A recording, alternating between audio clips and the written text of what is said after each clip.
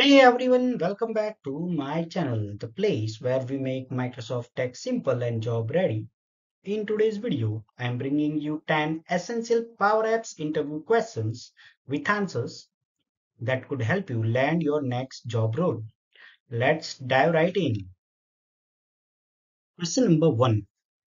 What are the different types of Power Apps?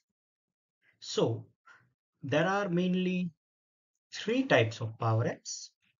Canvas app that helps you to design app as a blank canvas so that you can place controls and data sources manually. The second type is model driven apps. It based on data and relationships in Dataverse. So you cannot use any other data source in terms of model driven apps, and the layout is determined automatically, so you cannot change the application controls spacing or placing in the model driven apps. You can use the custom page of Canvas app, but that is a different type of story which we can uh, capture later on.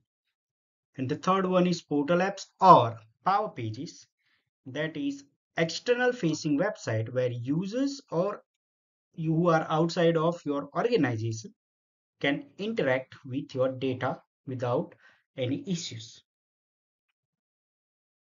The question number 2. What is Dataverse in Power Apps? So, the Dataverse is Microsoft's cloud-based data platform that allows you to securely store and manage data used by business applications. The we can think of it as a smart database that support relationships, business rules, and integrate it natively with Power Apps. So it can also be interactive or it can natively integrate with other like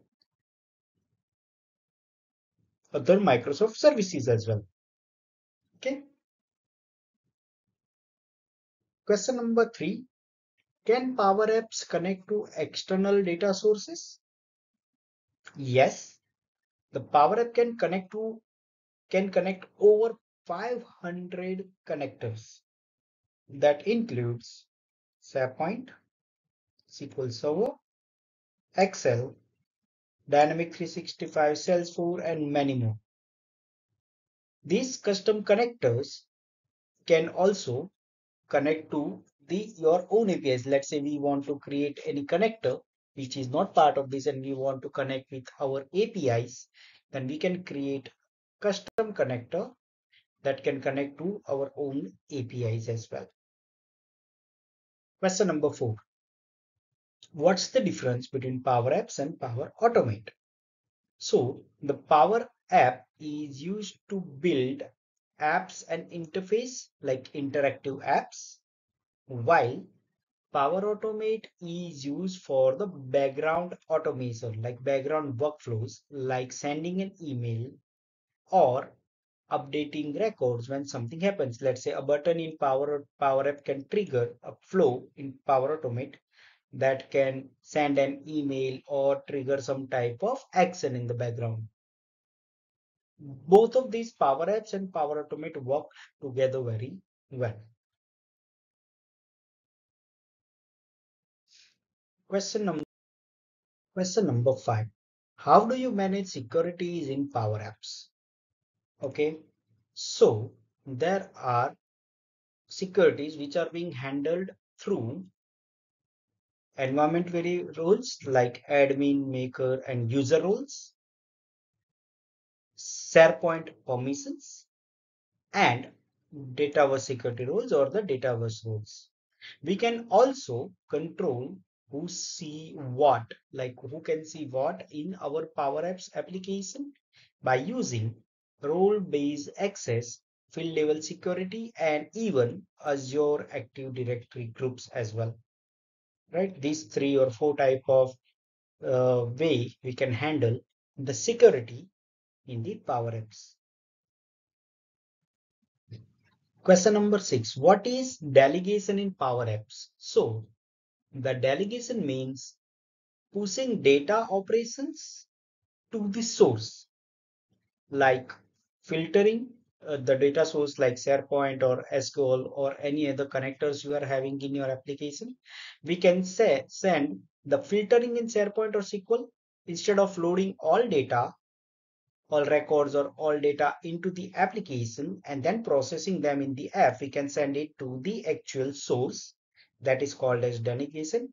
For example, if a function isn't a delegatable function, then it can work with only 500 record at a time, or the first 500 records. By default, we can go up to max 2000 records, and which can lead to a missing data. So the delegation is needed in that case. Okay. Question number 7. What's the difference between patch and submit form? So the submit form is being used with form controls. It's easy and automatically, like it automatically submits the form data, right? And the patch is more flexible and allows you to create or update records manually using formulas. We should use patch control or conditional logging during save operations, right? So it's easy and automatic. To answer the question, submit form is easy and automatic, while patch is more flexible and lets us create or update data manually using formulas, and it is perfect for some custom logic implementation. Question number 8. How can you improve the performance of a Power App? So yes, there is a possibility to improve the performance of any of the Power Apps. The Canvas app support offline mode using load data, save data, and collections. But we also have to think on the logic of syncing the data when it's online. We can use delegable queries to improve the performance of our application, minimize the controls on the screen. Use of collections wisely. We should not use many more collections in our application. We should load data on demand, that's called as lazy loading as well, and instead of not on app start, because it will go and slow down the application. And avoid too many nested formulas or if condition change. By using these ways, we can improve the performance of our Power App application. Question number 9. Can we use Power Apps offline? Definitely, yes. We can use the Canvas app that is supporting the offline mode using local collections and functions like load data, save data, and clear data. These particular three functions or this offline mode is only available in the Canvas app only. You cannot use it in the Dataverse, and that needs to be coded explicitly by using these type of methods. Question number 10. What are common limitations of Power Apps? Yeah, there are some limitations in Power Apps. Some of them are listed below, like 2000 records per data source. That is one of the limit. Unless we implement the delegation as we discussed earlier in the questions, like SharePoint or SQL database you are having, then you can go and delegate the filtering and other delegatable functions. You can use them.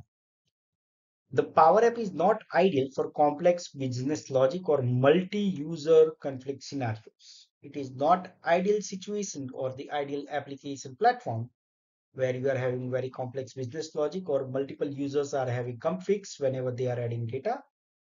There is a file size limit in terms of media files, so you can only and only have 50 MB of data per file size in terms of media files.